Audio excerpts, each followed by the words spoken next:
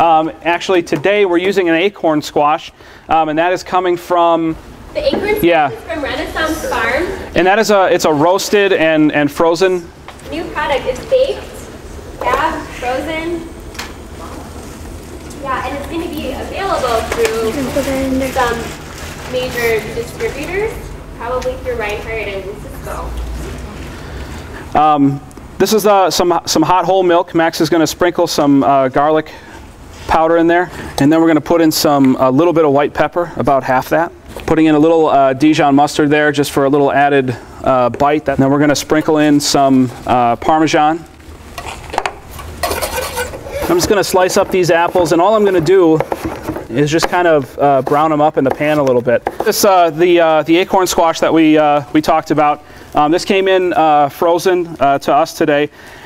We had it thawed, and then I just kind of scored it almost like you would the inside of an avocado to get it out.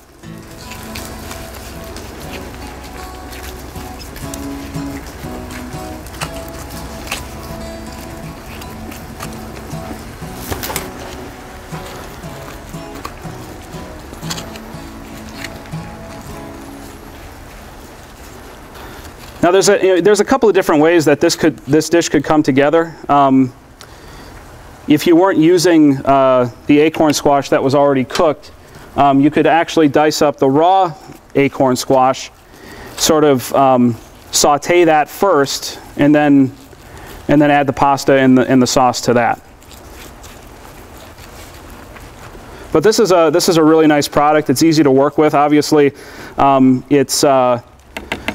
there's no preservatives or additives or anything like that. It's just been roasted and frozen.